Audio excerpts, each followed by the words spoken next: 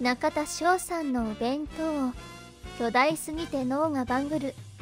中田翔選手のお弁当が話題になっています。特にその巨大さが注目され、多くの人がそのサイズに驚いています。写真で見ると、中田選手が食べている弁当箱のサイズは通常のものと比べて非常に大きく、5人前はあると推測されています。これが中田選手のパワーの源である可能性が示唆されています。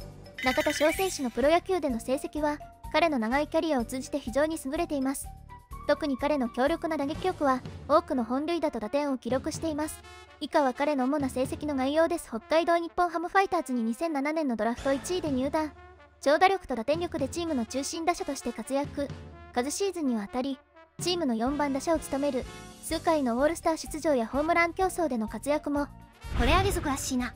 米余る定期。おかず足りなくね。米5号くらいあるだ。流行りのあげ族に決まってるやん。ご飯の間にもおかずが挟まれてるんじゃね。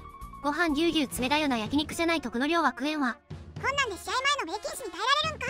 これほんと好き。太ってこの頃はホキャラ扱いだったよね。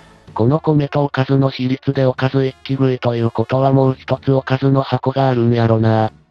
ご視聴ありがとうございました。よかったらチャンネル登録お願いします。